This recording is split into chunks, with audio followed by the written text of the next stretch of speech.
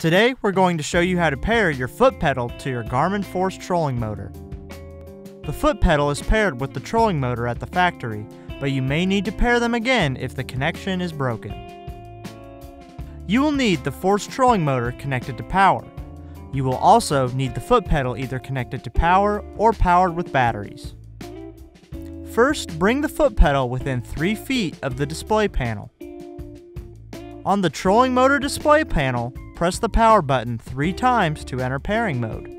The motor status indicator will illuminate blue as it searches for a connection. Disconnect the foot pedal from power and then reconnect it. Within 30 seconds of powering the pedal back on, press and hold the anchor lock button until the pedal status LED illuminates blue. The blue LED indicates that the pedal is searching for a connection and then turns off when it pairs successfully.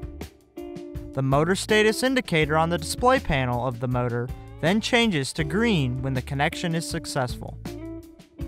And that's it! For more help, please visit support.garmin.com. Thanks for watching.